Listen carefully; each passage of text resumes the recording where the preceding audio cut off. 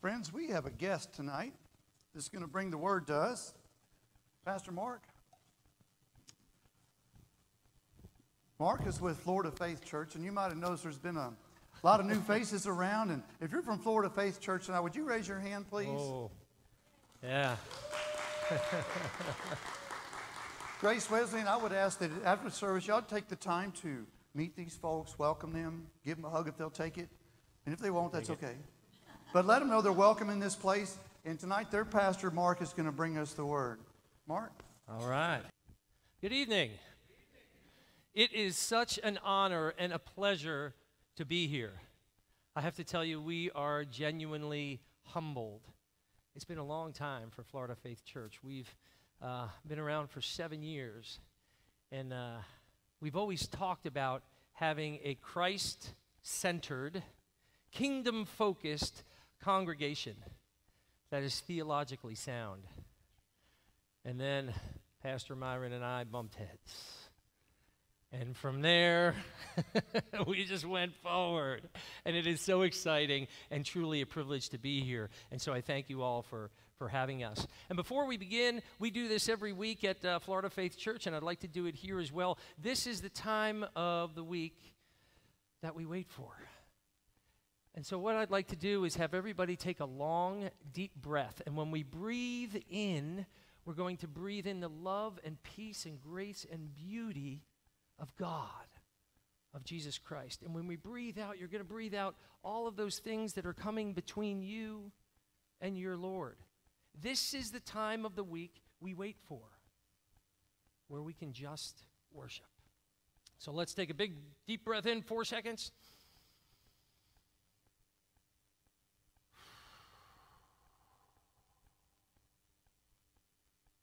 It's time to get some words from the Lord. In my house, we have an 11-year-old daughter. Her name's Gloria. You probably saw her running around here, and she's writing on the board in the back. She wrote that welcome for everybody here in the back. And she has an Advent calendar. How many of you have an Advent calendar? Oh, come on, church. Really? Oh, you guys. An Advent calendar, I mean, the kids wait for it all year, right? It counts down 25 days until Santa's coming. And she told me before I came here, she said, Daddy, it's 9 days away. 9 days. She's got it down to the hours. And she's got a special Advent calendar this year. Day one on her Advent calendar, you know, you open it up and you usually get a toy or you get a piece of chocolate. Oh, she got a toy. Did she get a toy? She got a Barbie. Yeah. Barbie was in a bathing suit when she got her Advent calendar. And then each day of the Advent calendar, you know the days are numbered. Each day of the Advent calendar, you open up and you count down a day, and she gets a different piece for Barbie. She's got a watch. She's got a dress. She's got this. I mean, Barbie's looking good these years. Yeah. And I tell you, I was super lucky this year because I got an Advent calendar. I couldn't believe it. And that's super special because, you know, Advent calendars, days are numbered. Oh, man, really? You're going to let the joke? I mean, first joke, nothing? All right, who got it? A couple people? Thank you. At least a couple people got it. Hey, we're in the third week of Advent. And in the third week of Advent, we are getting ready. We're getting ready for the Christ child. And each week we're lighting candles and we're focusing on things like hope and love and joy and peace. And so the first week we talked about God being faithful in our anticipation and the preparation of the Christ child. And last week we heard from Pastor Cindy in Mark, you remember this, right? The voice of one crying out in the wilderness, John the Baptizer, getting ready for the Christ child. And you know, Advent is not just a time for anticipation. It is a time for activation. actively living out the missional teachings of Jesus Christ, obeying his commands. And so today we're in the third week, and I want to talk to you about talking the walk. And that means prayer. Prayer is communication with God. In the season of anticipation, we look in one of our scriptures from today in 1 Thessalonians. The main theme is Jesus' second coming in 1 Thessalonians, and how we prepare our bodies, our minds, our hearts and souls to be holy and blameless in our lives. And if anyone's been coming to our Revelation Bible study, you know we getting close. He may come anytime. Life is about knowing God. Life is about walking with God. And when you read your Bible, you know, this canon of 66 books written by 40 authors over 2,000 years in 3 different continents, in 3 different languages, that says the same thing. When you read your Bible, you're understanding God. It's about being with God. But when we pray, it's about talking with God. In one of the gospel readings for today, we see an interaction with Mary, mother of Jesus, talking to Elizabeth, mother of John the Baptist. Did you know they were cousins? And Mary says in Luke 1:4, she says, "My soul magnifies the Lord, and my spirit rejoices in God my Savior, for he has looked with favor on the lowliness of his servant. Surely from now on, all generations will call me blessed." Mary clearly had a fervent prayer life. A lot of us are intimidated by prayer. We have this misunderstanding of what prayer is, and I speak to you from experience, because certainly if you're in one of your small groups or in your Bible studies or something, or if we're having pizza together and I say, "Who's going to pray?" Everyone goes like this. Woo. And then I hear, "Well, you're the pastor.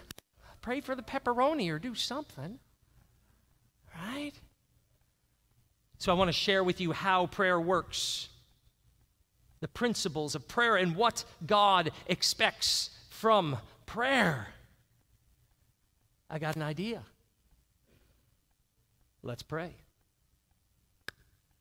Gracious Heavenly Father, we thank you for this worship service.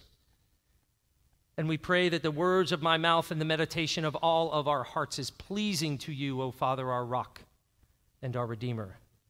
We pray that all of your messages here, whether spoken or unspoken, are experienced by everyone.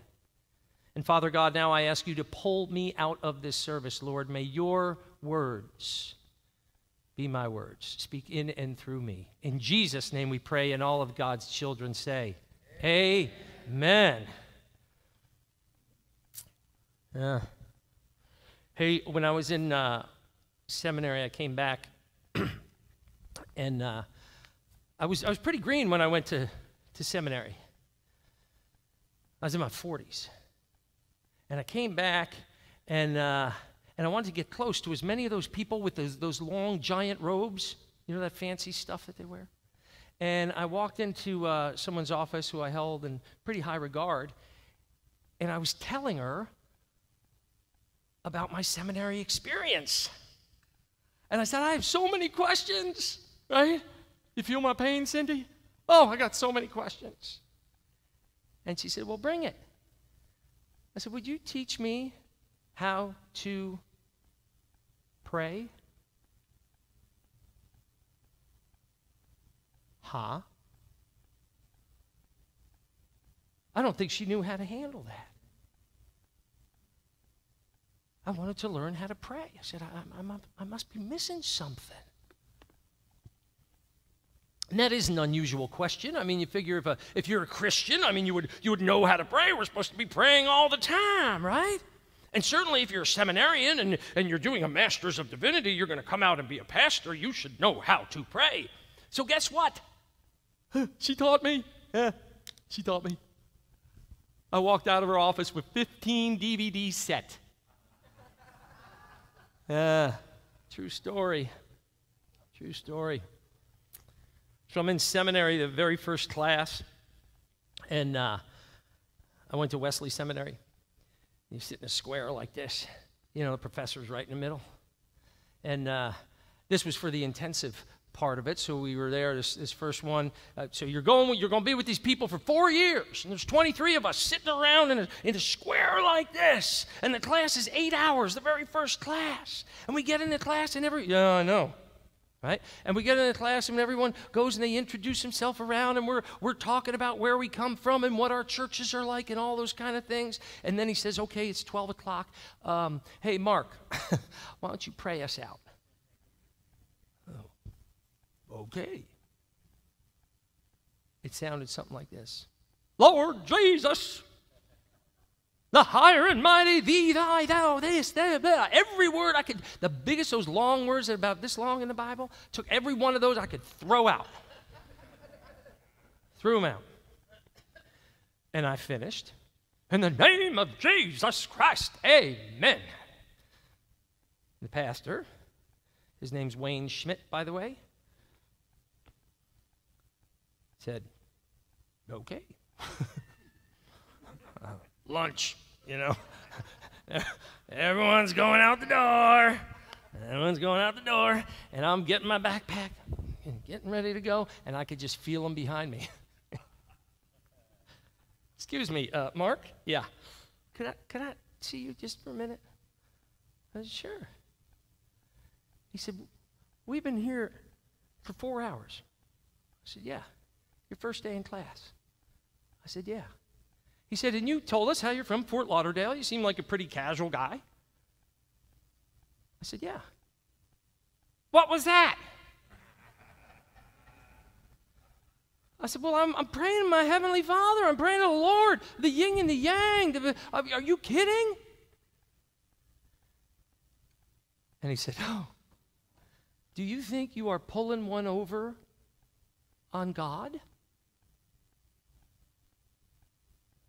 Seminary is going to be a good experience for you, man. By the way, Wayne Schmidt, my first professor, is the general superintendent today of the Wesleyan Church. He's awesome. In 1 Thessalonians 5, verses 16 through 24, please listen as we hear the word of God. It says, rejoice always, pray without ceasing, give thanks in all circumstances, for this is the will of God in Christ Jesus for you. Do not quench the spirit. Do not despise prophecy, but test everything. Hold fast what is good. Abstain from every evil. Now may the God of peace himself sanctify you completely, and may your whole spirit and soul and body be kept blameless at the coming of our Lord Jesus Christ. He who calls you is faithful. He will surely do it. This is the word of the Lord. Thanks be to God. So pray. It's a relationship. What's prayer? What does he expect from me? Are you intimidated by prayer? No. You get a little anxious sometimes. Do you wonder what you should be doing? Is there a secret formula? Are we supposed to glorify him first and then do other stuff? How does prayer work? I want to give you the FYI to help you prepare as you walk through prayer. These are 3 big thoughts of mine, FYI, for your information. The first one, the F, guess who that is? The Father.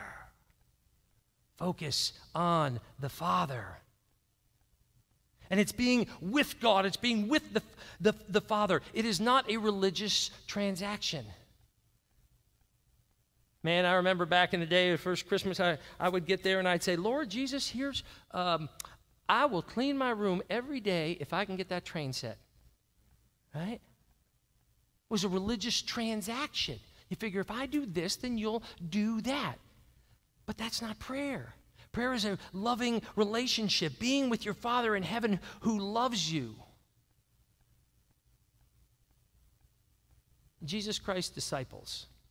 Okay, now think about this. You're a disciple of Jesus Christ. You're walking around with him for a ministry for 3.5 years while he's on the planet. And you see Jesus Christ, do some things like, I don't know, rid an evil spirit. Okay.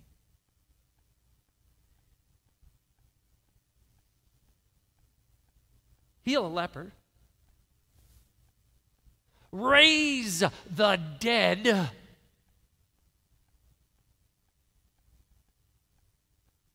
And you can ask him a question. You know what the disciples asked Jesus Christ?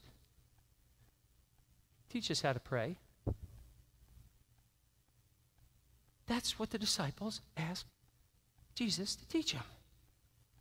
Not rid evil spirits, not heal the sick, not raise the dead, but teach us how to pray. The Lord's Prayer in Matthew chapter 6, verse 9. Here's Jesus preaching the Sermon on the Mount, and he says, this then is how you should pray. Our Father in heaven. Jesus tells us to focus on the Father. Jesus told the people to pray our Father. Now, stay with me. This is shocking at the time. Are you kidding me? This is shocking. For many of them, this is completely offensive. That kind of talk was one of the reasons that Jesus was arrested and crucified. I mean, Jesus, humanly speaking, was not crucified for the stuff that he did. He was crucified because of who he said he was. I am the Son of God. I and the Father are one. Jesus is saying here, if you put your faith in me, you too can call God your Father, and you too can become his beloved child. And in biblical times, people would not even say the word of God because it was too holy. The primary name for God in biblical times was Yahweh. Scribes couldn't even write Yahweh. They had to write this symbol. If any of you have Jewish friends and they send you a text and they want to say God, they will say G, and they'll have 2 lines after that. They won't even write it today. It's too holy. And here's Jesus Christ, the son of a Jewish carpenter, gaining prominence, a rabbi, and he calls God Father. And not only does he call him Father, but in Aramaic he calls him Abba. And Abba means daddy. That's what little kids say to their daddy. And if you believe in me and you trust in me, you too can become a child of God. You too can call the Almighty, the Holy of Holy, one day Daddy. Everybody is shocked and appalled. And here's what Jesus is getting at. Prayer is not a transaction. It's a relationship. It's activation. It's a loving relationship between you and your Heavenly Father. And when many of us think about that relationship, we don't think about it correctly. We don't think about it the way Jesus taught. We think it's kind of a performance-based, punishments. Hey, if I'm good, he'll kind of tally you up. And then, at the end of the day, the end of the week, the end of the month, you go, yep, all right. We'll let him not get a flat tire on this one. We'll let that car last another bit. I mean, you think that God's either going to punish you or he's going to reward you based on how you act. A lot of people think that, right? It's not about what you do. It's about what has already been done for you. Jesus says, no, this relationship.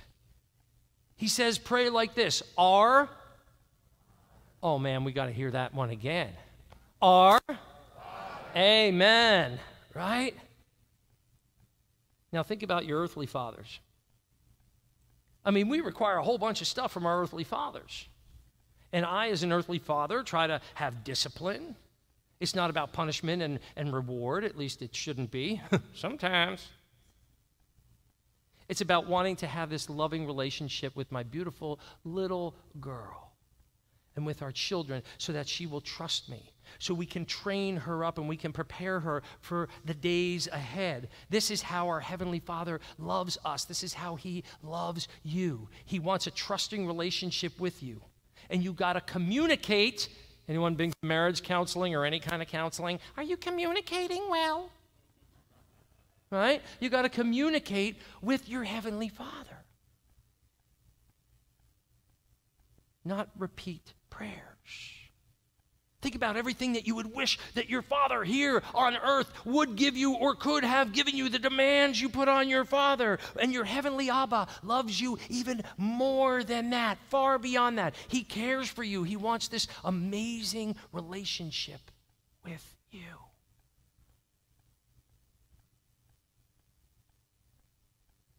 Oh, and here's proof. Major prophet, Isaiah. Another reading from today, Isaiah 61. The Spirit of the Lord God is upon me. By the way, Jesus will say this 500 years later in Nazareth. Another sermon for another day. Because the Lord has anointed me. He has sent me to bring good news to the oppressed, to bind up the brokenhearted, to proclaim liberty to the captives, and to release the prisoners. What God wants with you, your Heavenly Abba, is a personal relationship. He wants you to be a child of God. He wants to love on you, to walk in that assurance. It's not a religious transaction. It is a loving exchange with your Heavenly Father, your Heavenly Abba. F-Y-I, the F is focus on the Father. Here comes the Y. Yourself. Oh, yourself. Let's talk about me. Right? Hey, if you ever get in an uncomfortable situation, if you're at a dinner party or anything like that, just turn the conversation around and ask that person a question. Have them talk about themselves. People's favorite subjects is themselves. They want to tell you all about themselves. What does this mean? You can't fake it with God. Hey, don't even try it. God cannot have a relationship with who you are pretending to be. That person doesn't exist. You should just be yourself with God. Don't pray like I did in seminary. Lord, God, who is that? He can't have a relationship with that person. He didn't create that person.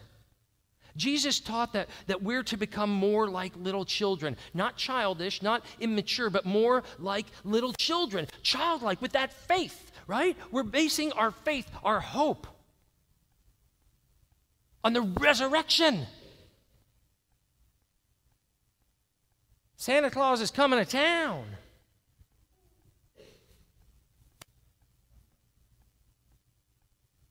Realize that's how God created Adam and Eve. Naked and unashamed. All right, here we go. We're going dig a little bit deeper here now. You know, it's impossible for you to disappoint God as a follower of Jesus Christ. You see, disappointment is about unmet expectations, right? When you're disappointed in somebody, it's because you expected one thing and they did another thing. Okay. God knows all of your sins. Sorry. He knows the sins that you've committed. He knows the sins that you're going to commit. And he knows the sins that you don't even know that you're going to commit. That's the omnipotence of God. Stay with me here. God transcends time. Okay. He created time, which means God lives outside of time. 2,000 years before you even existed, God made a way for you through the person of Jesus Christ. So you cannot possibly disappoint a being that knows the future.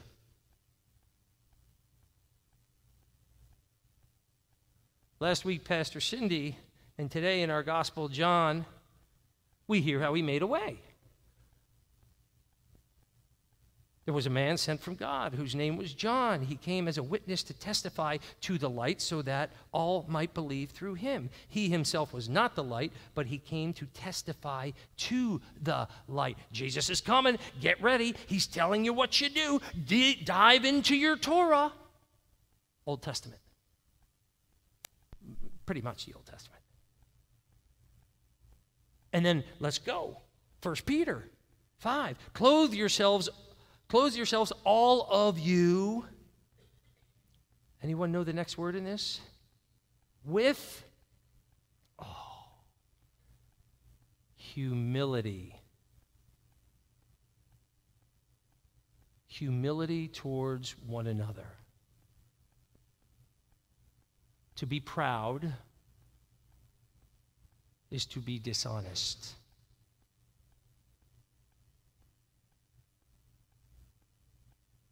To not be authentic is to be in opposition of God. Because God opposes the proud, but gives grace to the humble. Verse 6, humble yourself, therefore.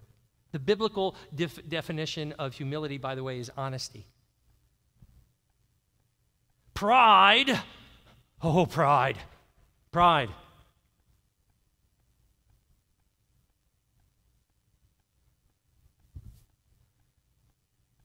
Is about pretending.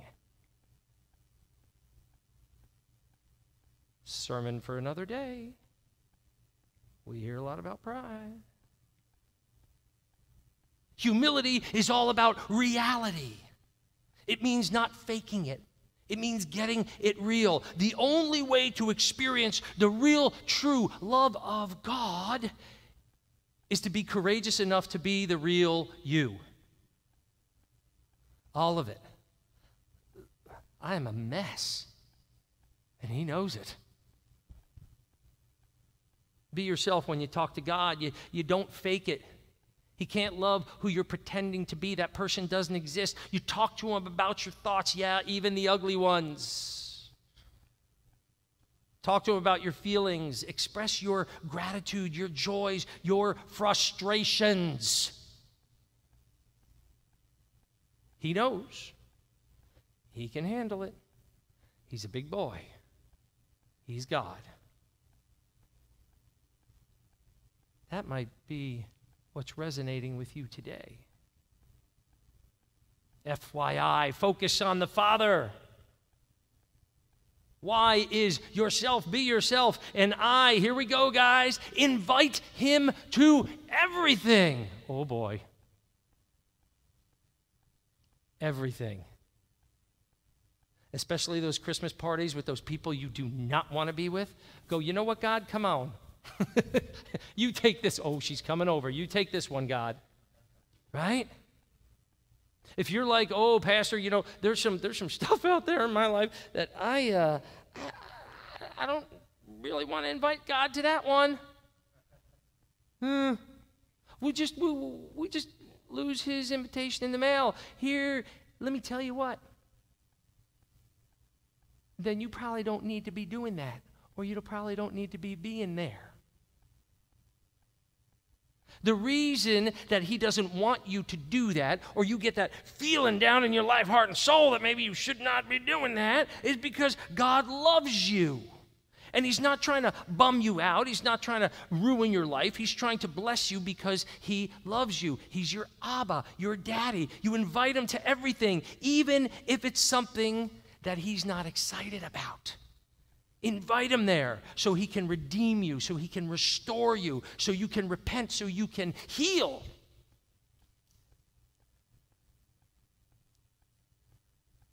Oh, we made it back to 1 Thessalonians. Rejoice always. Pray without ceasing. Give thanks in all circumstances, for this is the will of God. Pray as you do. Pray as you go on your way all day. I mean, there's moments in your life where you got to get away. Jesus did that every morning. And if you talk to me, I'm going to say, before you get out of bed in the morning, pray. I'm not talking about those times. I'm talking about praying all the time. Now, your posture in prayer of your body is not nearly as important as the posture of your heart. Yes, you should pray while you're driving, especially when you're on I-95. But don't close your eyes. Involve God in everything. You're giving him your attention. When you go to school, when you're home, when things are happening in your life, you pray all day as you go on your way. You know what's really cool? Put your hands on someone when you pray. That is a blessing to them. Focus on the Father. Be yourself. Invite him to everything. You know what? Sometimes God does not meet our expectations, so he can exceed them. Bold prayers honor God.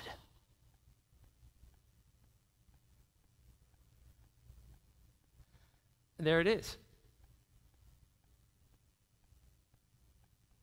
You're armed with information. You're armed with activation. You got to implement it. You got to use it. We are anticipating. This is the season of Advent. The goal of this church service, the goal of us coming together to serve and glorify the Lord is not edutainment. The goal is that we get God's information from his word and we apply it to our lives. Information with application leads to transformation. So I want to encourage you. Practice it. The more you do it, the more your heavenly Father, your Abba, will grow closer to you. Pray and be more rooted and established in God's love. It's Advent. It's Advent. Season of anticipation and activation. Are you ready? Let's pray. Gracious Heavenly Father, we thank you for this worship service.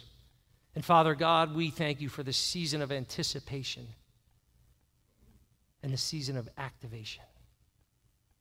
Lord, we thank you for biblical scripture, and we thank you for the blessing of being able to communicate, to have a relationship with you. Father, compel me to focus on you, to be myself and invite you to everything. For I know that anticipation and activation brings you glory and praise. We lift this up in the name of Jesus Christ, and all of God's children say, Amen.